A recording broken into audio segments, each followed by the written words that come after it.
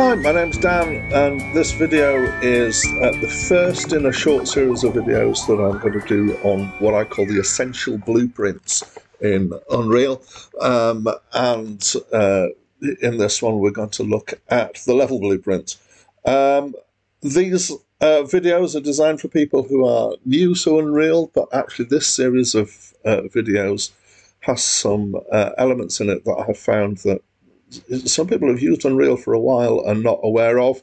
As I'm sure you'll find as we go through as well, there are elements of this that I am unsure as the best use of them.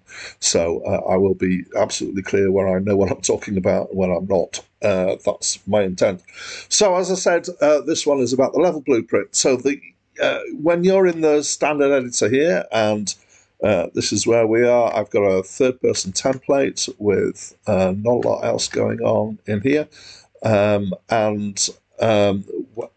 When you add things into this level, they appear over here on the right-hand side. But this level itself is a thing that can have a blueprint. And in fact, it is a class in its own right. And if we look through the content browser, I'm doing this off the top of my head now suddenly, maps, and the third-person map, that is the file that we're editing at the moment. And you can see up the top here where it says it's the third-person map. There we go. Let's zoom back up. The obvious thing to think is, if you've got a level which is a blueprint, can you put scripts in it? And the answer is yes. But you have to know where to find it, and it's up in the top left here. Let's zoom up here, and this little button here, list of world blueprints available use for editing or creation. You click on that. There's various things here, but the one that you want here is open level blueprints. And if you click on that, it will open a blueprint editor for your level. So we've got an event graph here. What we don't have is a viewport, because the viewport effectively for this level is the main editor, because there's lots of other stuff that can go on there. So it looks a bit different from other blueprint classes that you might create for actors. But in other ways, it's very similar. So we've got an event graph here, and we can do things in the event graph.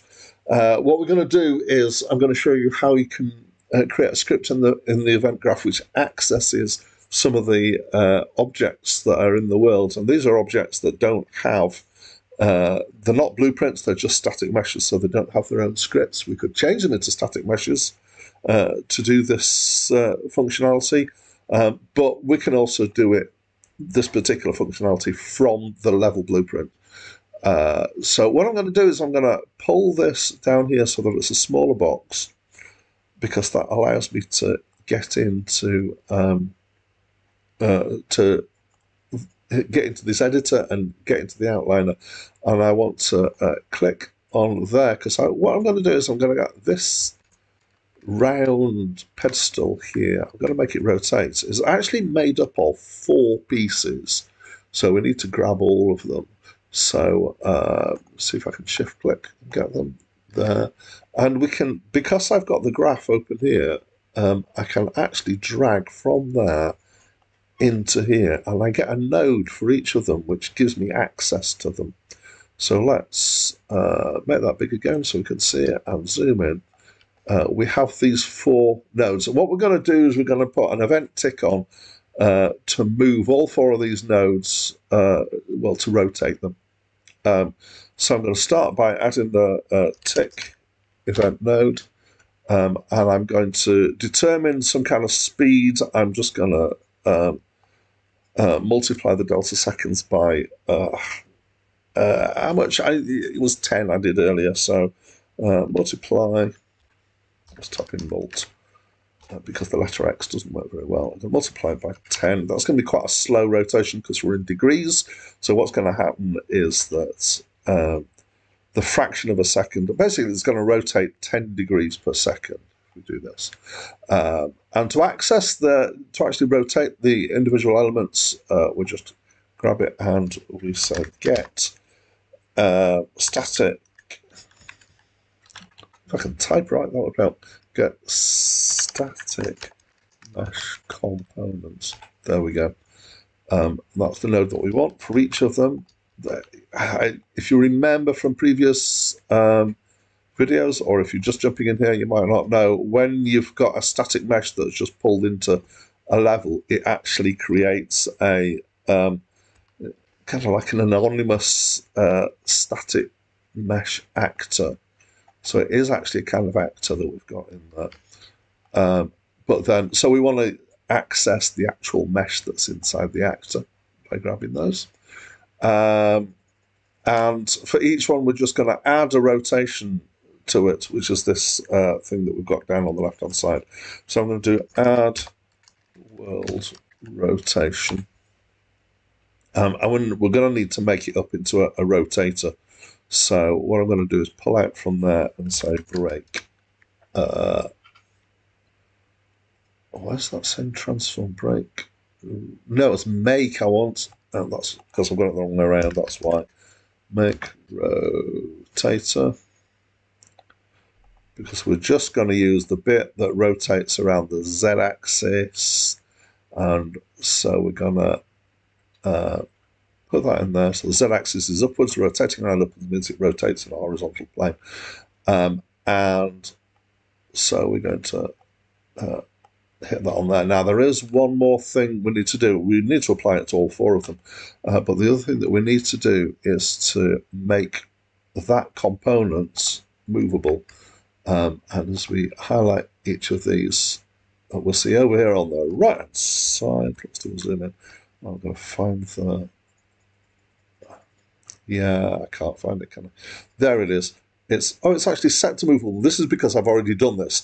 So if you were doing this fresh, that would be set to static, and you need to set it to movable to actually be able to move. And I think you need to set all four of them to be movable before you can actually make one of them move, because otherwise the others get in the way. But I'm not 100% sure on that. Let's go back to the third person app here, because we just want to duplicate this and do it. So I'm just doing Control-C, Control-V to get more copies of this. 1, 2, 3, 4. I'm going to do each one of them separately and chain them together. Here we go. And take the individual components in. So this add world rotation is a function that is available inside a static mesh component. And I'm going to take that same rotator and plug it into all four of them. So, as always, live coding, there is a chance that this has gone wrong, but let's have a look and see what's going on. And yes, we're now rotating all these components here. So we're standing on this platform that's rotating now, and that's being controlled through the level blueprint, as we've just shown.